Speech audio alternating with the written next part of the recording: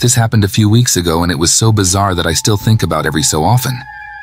Anyway, I was babysitting my nieces, 8 and 10, since my sister was going out to meet this other girl at a coffee shop. I offered to babysit my nieces since her house was nice, and I didn't have anything else to do that night. So I decided why not. At first, we just watched movies and played video games together.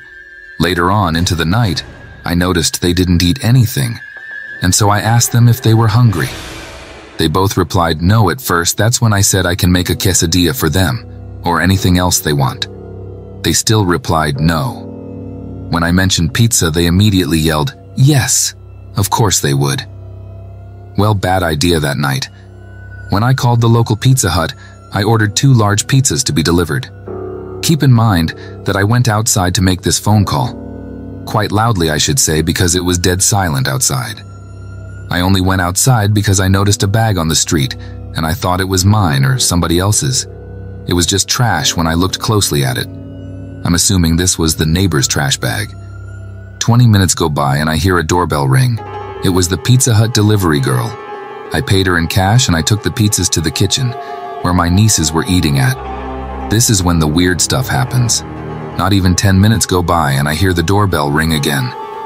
I was skeptical at first and looked out the window. It was hard to see much of anything by this point. I opened the door, only to be greeted by an old man with a pizza box in his hand. He says to me, "Hello son, I got your pizza that you ordered." I tried to answer in a way that would divert the situation.